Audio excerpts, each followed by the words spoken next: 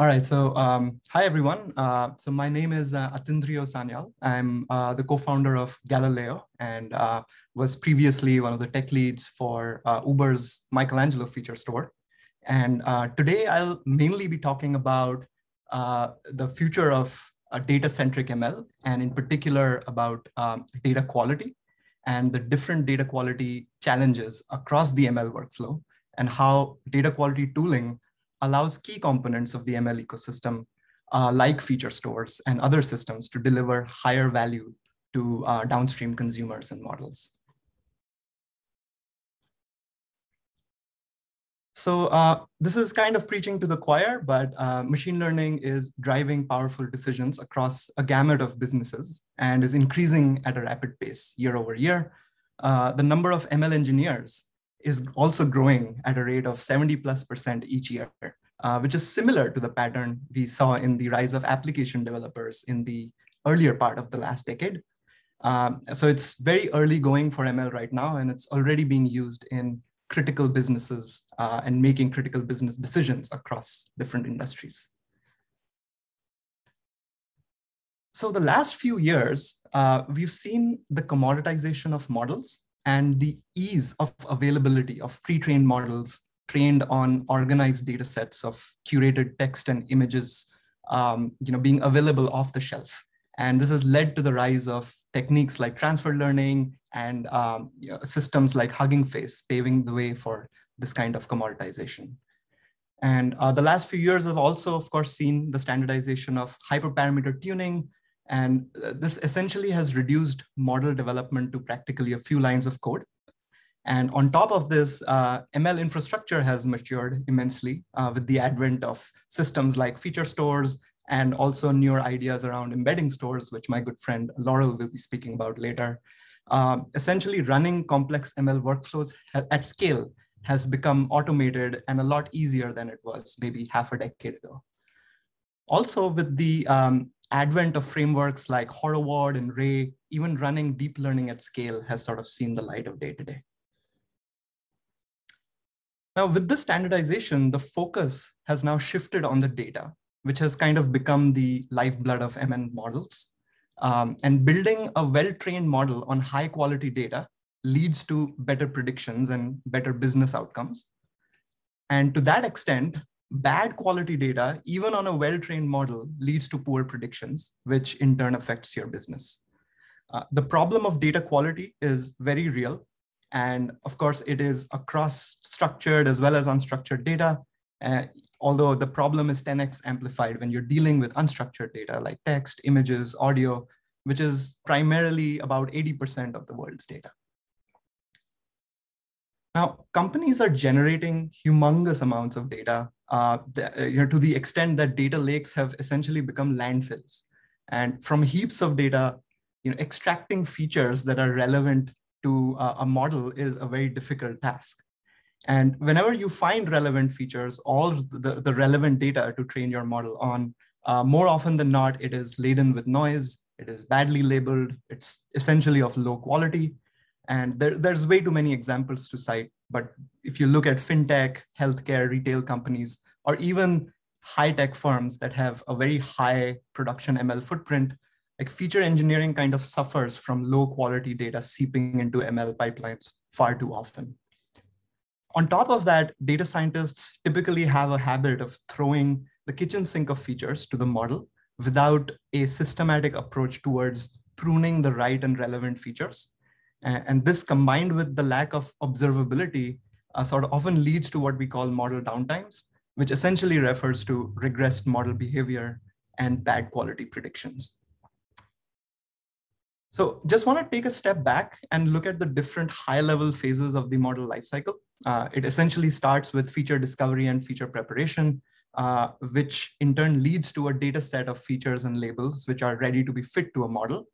And once we have a ready data set, we train and evaluate our model, which is typically an iterative process of looking at the model performance on a test data set.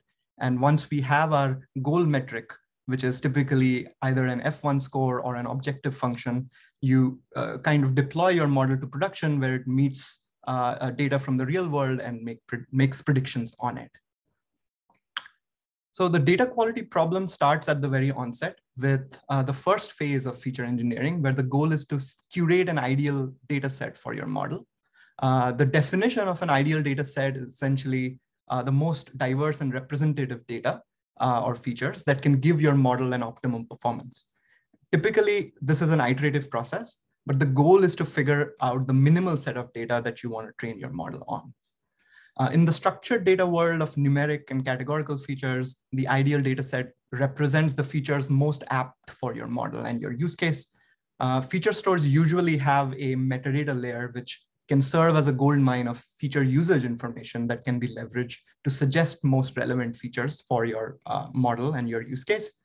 And on top of this, there's information theory metrics such as entropy and label relevance, which I'll touch upon. Metrics that are purely data centric and can surface information about the training data set, and it can help curate a minimal data set for your model. In the world of unstructured data, curating that ideal data set, of course, involves figuring out the most representative and diverse data. And there's different data centric techniques, again, many of them leveraging embeddings that can give you this data, taking other important factors like class imbalance and other anomalies into account.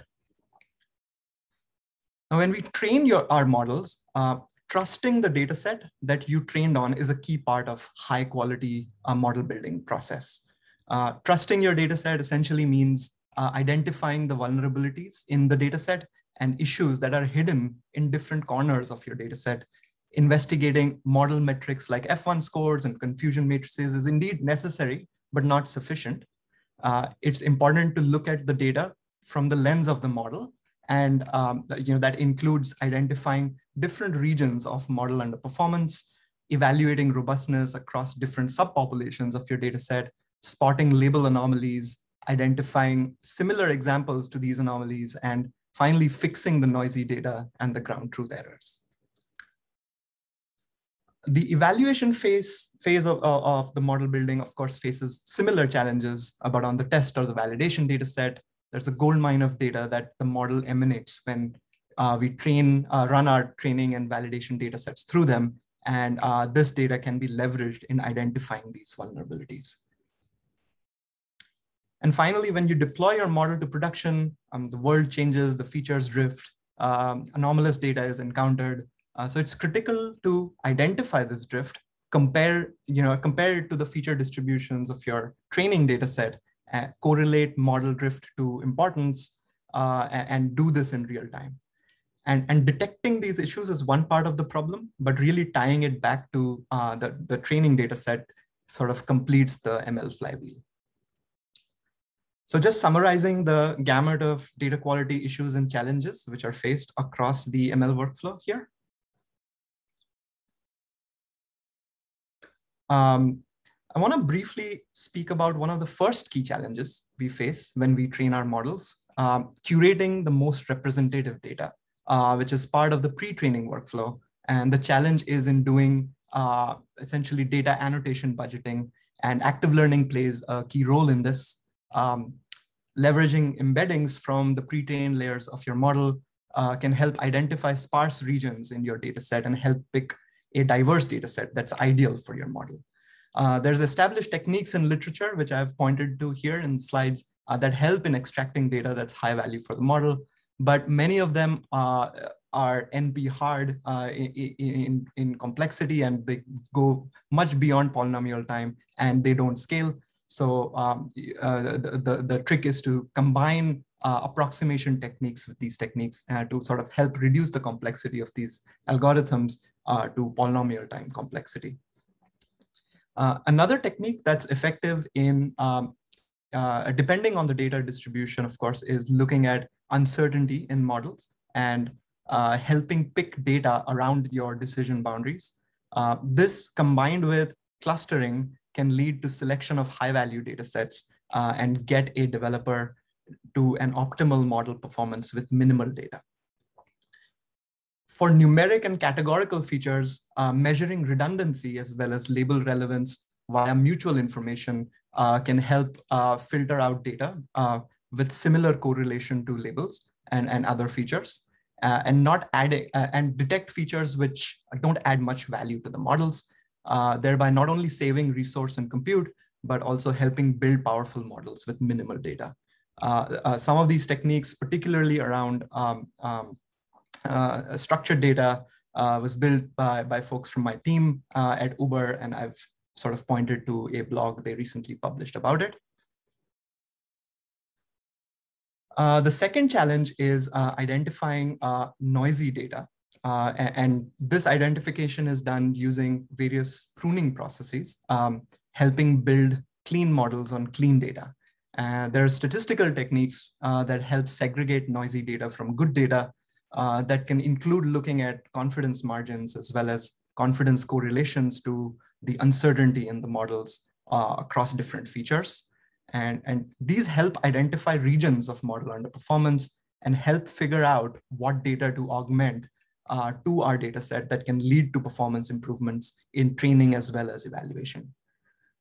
And beyond looking at uncertainty at the level of a feature vector, inspecting joint distributions between noisy labels and clean labels, along with observing fractions of observed samples that are misclassified in other classes, can also help detect errors in the ground truth labels. On top of this, one can also leverage SHAP values, which is a game theory concept, and that can sort of tell you the contribution of features to a particular prediction. And a lot of these techniques, including the ones I described above, are data independent in nature. So they can be applied to text data, image data, as well as numerical and categorical data. Many of the techniques that I described previously are in service of identifying dataset vulnerabilities, that is regions of model underperformance, detecting confusion across labels, noise, segregating data that's simple for the model from the noise, and tackling other vulnerabilities include detecting subpopulations of interest, as well as clustering anomalous data points using similarity measures and nearest neighbor methodologies. And overall, optimizing on developer time by providing systematic tooling for automating the detection of these issues in service of evaluating the models. Integrating it with different parts of the ML toolscape, including feature stores, labeling platforms, as well as deployment services that serve models to really sort of tie it all together and gauge the data quality of models across the entire workflow. And last but not least, when our models get deployed to production, adapting the model to data changing over time ensures models are continuously making good predictions. When we deploy the model to a production environment, the world changes and the features drift and you encounter anomalous data. So it's not only critical to identify these issues in feature distributions, but also monitor the key metrics across different subpopulations of your interest. To take an example from my previous experiences at Siri at Apple, the different text utterances would be classified into domains, and say the 911 domain is a particular subpopulation of interest. So it's important to measure and monitor these subpopulations of interest and really tie it back to the training ecosystem, where you can leverage this data quality information for auto retraining by either augmenting your data sets with synthetic data, which is built from these signals and data quality metrics that you capture, or with identifying missing sparse features, as well as extracting new features from alternative knowledge bases, feature stores, of course, as well as embeddings from pre-trained models. And this can lead to high end-to-end, high quality models that run continuously in your ecosystem. Yeah, that's about it. It was a short presentation, but I would love to sort of take questions if you have any.